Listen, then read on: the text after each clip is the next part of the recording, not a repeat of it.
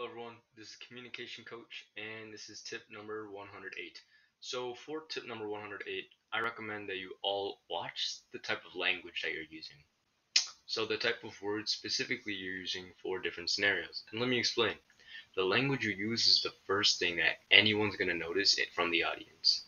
So for example, if you're using really immature language that just doesn't fit the theme of the speech, you're using a lot of cuss words or just words that don't match the professionality or the type of emotion that you're trying to show, then the audience is going to judge you negatively as a result.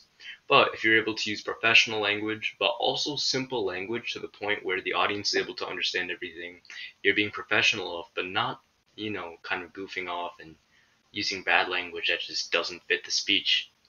If you can do that, you'll be able to become a much better public speaker as a whole, and you'll have a much better audience retention, and overall, they'll just have a lot better view of you.